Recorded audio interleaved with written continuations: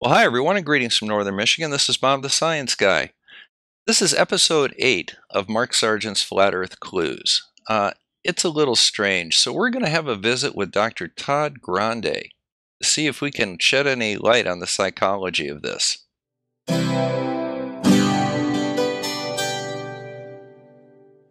I was, and still am, a huge conspiracy guy. I literally ran out of new tin hat topics to research, and I still wouldn't look at this one without embarrassment. But every time I glanced at it, there was something unresolved. Hi folks, and greetings from Northern Michigan. This is Bob the Science Guy. Mark Sargent's Flat Earth Clues Part 8 is a little different than the other ones. It almost has a religious feel to it. It starts off with an uncredited appearance by the biblical story of the Tower of Babel. Then it goes on to talk about the strife that the differences amongst us make, as well as the creative energy that it fosters. Because this is put out as more of a philosophical or religious piece, I'm not going to criticize it. In the meantime, I think I'm going to turn this over to Dr. Todd Grande to talk about the personalities of Flat Earth. Channel. This is Dr. Grande. Today I wanted to answer a question that I received about the Flat Earth movement and what possible personality profile might we see associated with it or mental health symptoms. So in case you don't know, the Flat Earth movement, this is a group that believes that the Earth is flat as opposed to spherical. And this isn't something that they're doing just to be funny or to kind of mix things up. Many of the members of this group actually believe the Earth is flat. So there's a real conviction here in terms of belief. This is something that they actually believe. Now first it's important to point out here that I can't and won't diagnose anybody who's not my client. So really here I'm just speculating about what we might see in terms of personality or mental health symptoms with some people that have this belief. There could be people that are members of that movement who have no mental health disorders and have a personality profile that's within normal limits, whatever normal is. So that's an important place to start. I didn't even know before I heard about this that there was debate over whether the Earth was flat or spherical. I didn't know this was a thing. Usually when you hear about what some would call a conspiracy theory, it's about something that's at least debatable. For example, climate change. No matter what you believe about climate change, most people would have to agree there's still a debate going on. There is still a sizable portion of the population there that has doubts about climate change. I'm not aware of any sizable portion of the population that believes the Earth is flat, other than this small group, of course, the Flat Earth movement. Now, some may look at this and say, this is really just skepticism. This is good. In the scientific community, we need to have skepticism. We need to look at theories and be flexible. We need to be willing to believe something different than we believed before if we see substantial evidence that moves in that direction. But that's not really what we're dealing with here when we talk about the Flat Earth movement. This is beyond skepticism. This is really discounting all evidence. Now, another interesting point that aligns this with conspiracy theory is if you look at the Flat Earth movement and kind of their core beliefs, they really seem to have a thing against NASA. And of course, NASA would be an agency that's gathered a lot of evidence that demonstrates the Earth is in fact spherical. So it makes sense they'd have to deal with NASA at some level in their belief system. But it's interesting because usually when we think of conspiracies, especially if we think of something that rises to a delusional level, and again, not everybody in this movement would be classified as delusional, but if somebody were delusional, a lot of times when we look at delusions, we see agencies like the CIA mentioned, the FBI, a general distrust for the government, but not NASA. It's curious that they would target NASA and target their credibility. It makes sense to some degree to have a healthy distrust of the CIA or the FBI because they are in part a secret organization. NASA is not a secret organization really. So I find this to be kind of an interesting facet. So this really counters this point that this is just healthy skepticism. No, there is a real conspiracy theory component, I think, to the Flat Earth movement. Also, we know members of this Flat Earth movement, Flat Earthers, tend to believe in a lot of other conspiracy theories. So they may believe in this theory of the flat Earth, but they also have other theories, including the CIA and the FBI and other more common conspiracy theories. Another thing I find interesting here is that there doesn't seem to be any amount of evidence that can convince a lot of these flat earthers that the world is in fact spherical. So of course there's pictures that NASA's taken and all that, and those are discounted. But even if you have other evidence, and of course there is an amazing amount of evidence supporting that the Earth is spherical, no evidence seems to rise to the level of significant for many people in this group. So they really can't be swayed from this belief no matter what is put in front of them. If evidence is presented and it appears convincing, oftentimes they say it was fabricated. So we end up here in kind of a logical dead end where there's no way to really reason and move forward. So again, this is a departure from adhering to the scientific method. If these individuals were really committed to the scientific method, they would look at the evidence and at least be willing to consider that the Earth is spherical. And that's not really what we see here. With this group, we also see this tendency to believe what's seen. At least that's how it's kind of framed, like they believe evidence that they can see directly. Well, this is a pretty high burden of proof. A lot of us believe things that we can't see directly. We, at some level, take people's word for it. We take the word of scientists and other experts, but many people wouldn't have first-hand knowledge that the world is spherical. So this is a really high burden of proof, and they use what they call science, these experiments, in essence to try to beat science. They would probably say to extend science or to advance science. But really, they're talking about first-hand observations only, and that's not everything that's included in the scientific method. The scientific method does involve a community that builds on knowledge, that runs experiments, that looks for replication, and shares information. What we really see here is a number of individuals going out and pursuing single experiments. Now, this may seem like science, and again, to some degree, there's a little bit of overlap, but it's really not the same thing. So what could be going on here in terms of personality or mental health in areas like this? Well, again, there could be nothing going on. Now, with others, it could also be a sense of belonging. There could also be some extreme personality traits in play here.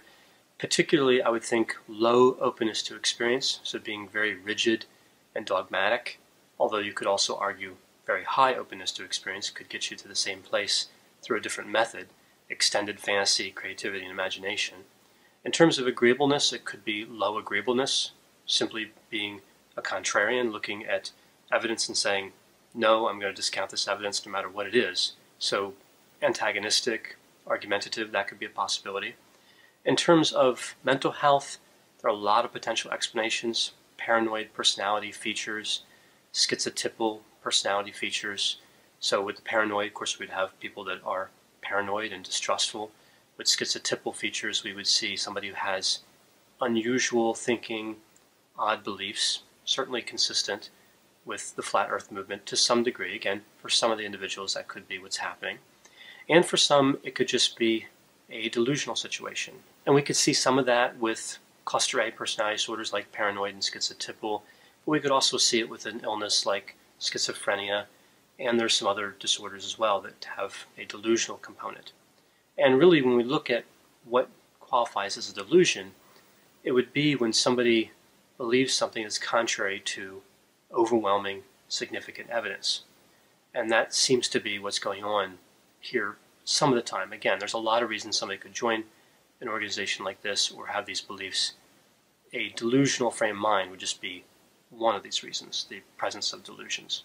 Another bit of evidence that kind of points to the presence of delusions maybe in some of these instances would be if you look at the explanations of how the Earth is flat as opposed to spherical in this movement. The explanations defending the flat Earth model are extremely complex, much harder to believe, much more full of fantasy than the actual scientific explanations that we believe are true. So the Earth is spherical, and its nature as being a sphere makes sense in terms of bodies orbiting the Earth and the Earth orbiting the Sun and all that. The flat Earth movement has to make up all of these really unusual mechanisms in terms of physics to explain how the Earth could be flat. And of course, one of the toughest would be how come nobody's ever reached the end of the Earth and just driven off or sailed off. The popular explanation I hear for this is that NASA is guarding this wall of ice that exists at the edge of the Earth. So again, very fantastical explanations compared to what we actually know from science. So the last thing I'll cover here is really what I initially thought when I heard the flat Earth movement. Remember, I initially thought that this can't be real. I didn't know this was a thing. I thought maybe this was a group of individuals who just wanted to call attention to how quickly we believe in what's popular, what's held by conventional science. We don't really question it, we just believe it. Turns out that doesn't seem, again, to be what this movement is about, but I think it's still an interesting point. It does make us pay attention to this idea of how do we know something's true? Are we a little too quick to just believe something? Somebody says something, we see it on TV, we see it on the internet, and we believe it. But maybe we should be a little more cautious, not to the point of discounting all evidence, but just healthy skepticism. So I think there are a lot of lessons to be learned from this flat Earth movement, and really the whole movement and everything we see here is fairly fascinating from a personality perspective and again potentially from a mental health perspective. I thought I'd expand on Dr. Grande's comments a little bit. Man has been conducting organized scientific inquiry for at least 2,500 years. Eratosthenes was an early practitioner of science. It was his famous stick in the sun experiment that provided an early and surprisingly accurate estimate of the circumference of the Earth. This also set up a key tenet of science, and that is that we build on the work of others. Specifically, Eratosthenes did not determine that the Earth was a sphere. He simply measured the circumference of a sphere. The spherical nature of the Earth was determined by others that came before him. Likewise, Aristarchus did not determine that the moon was in orbit around the spherical Earth. He used the phases of that orbiting moon to estimate the distance from the Earth to the Sun. This continued until a religious revival in the early 19th century. As a result of this, Rowbotham and others rejected science. The result was zetetic astronomy. In zetetic astronomy, there was a rejection of the globular Earth. Written at a time before space travel and requiring the rejection of all aspects of navigation known at the time. With the emergence of the internet, opportunists rediscovered zetetic astronomy and began to attract followers. Eric Dubay, a yoga instructor from Thailand, developed quite a following and outlined all of the tenets of modern flat Earth theory. His postings on the internet originated the flat Earth phrases, the horizon rises to eye level, water always seeks its level, gravity is a myth, all pictures from space are CGI. His work was so extensive that there is absolutely no original thought in the flat Earth that was not originally expressed by Eric Dubay. I'm going to digress from Dr. Grande slightly here. He discusses the need in the flat Earth community to personally see all evidence and feels that it's a form of concrete ideation. While I am in agreement with this, the reason that we see this demand for personal experience is that it is indeed a very high standard to meet, and it cuts down on the attacks that flat Earth has to sustain. For example, you could be a mission control engineer at NASA headquarters and state that you have personal knowledge of space. All they have to do is say, well, have you ever been there yourself? No? Well, that's just your opinion then. Likewise, we see extremely restrictive and limited definitions of the scientific method insisted upon, even for measurements, not as an effort to ensure good science is being done, but to exclude the truth.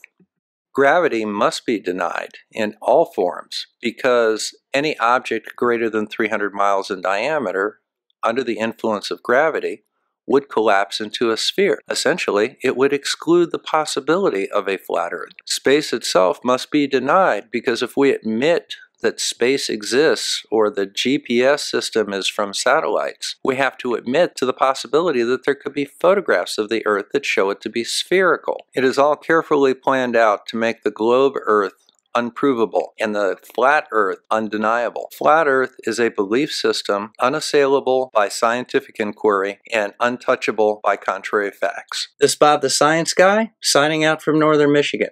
Hey guys, take a moment, hit that little like and subscribe button down there. These videos are getting thousands of views and hundreds of likes. Let's see if we can bring those numbers a little closer to the number of views. Alright? We'll see you again soon.